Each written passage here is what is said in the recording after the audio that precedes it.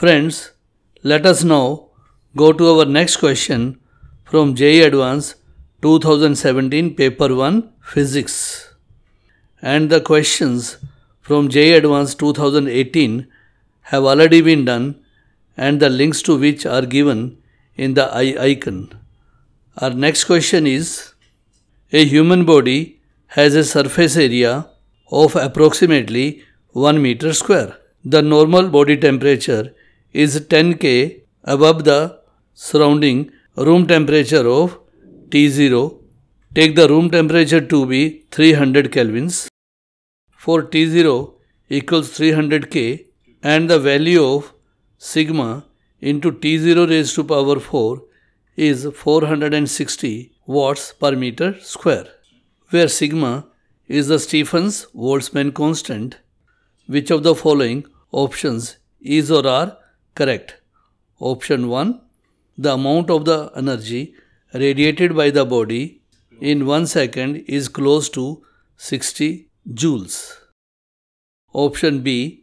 If the surrounding temperature reduces by a small amount, delta T0, which is less than T0, then to maintain the same body temperature, human being need to radiate delta W equals 4 sigma T0 raised to power 3 into delta T0 more energy per unit time. Option C.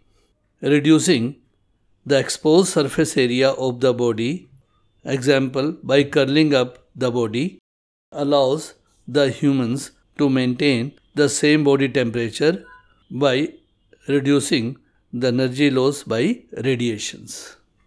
And option D. If the body temperature rises significantly, then the peak in the spectrum of electromagnetic radiations emitted by the body would shift to the longer wavelengths.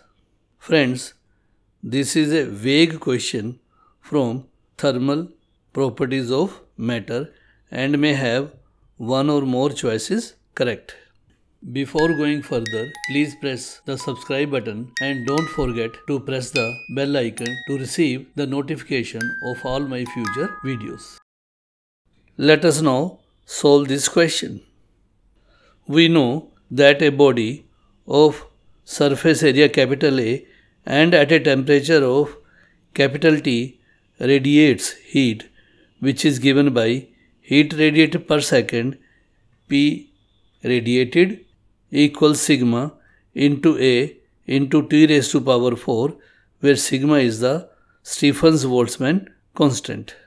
However, when the body is placed in an atmosphere at a temperature T0, then it absorbs heat, which is given by heat absorbed per second, P absorbed equals sigma into A into T0 raised to power 4.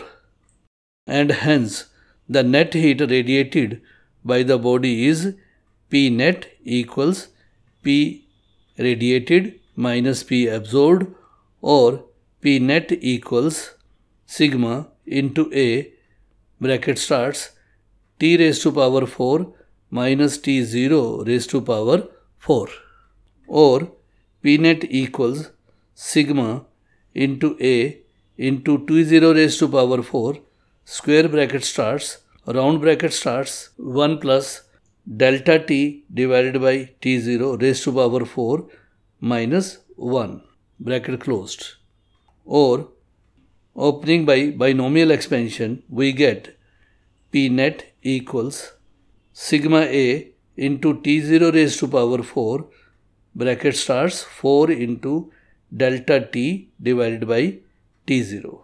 That is equation 1. Substituting the values we get P net equals 460 multiplied by 4 multiplied by 10 divided by 300, or 460 divided by 7.5, which on simplification gives me P net equals 61.33 joules. Hence, option A is correct. As we can see in equation 1, if the atmospheric temperature is decreased by a small value delta T0, then the extra amount of heat to be radiated by the body is given by delta W equals 4 sigma into T0 raised to power 3 into delta T0. Therefore, choice B is also correct. As can be seen from equation 1 that the amount of heat radiated is directly proportional to surface area of the body. So, decreasing the surface area of the body decreases the amount of heat radiated by the body. Therefore, option C is also correct. We know that in black body radiations, as the temperature of the body is increased, then the wavelength that corresponds to the maximum intensity of the radiation shifts towards lower temperature and obeys the Wien's displacement law, that is lambda max into temperature T equals constant. The higher the temperature, the lower the value of lambda max, and hence option D is not correct.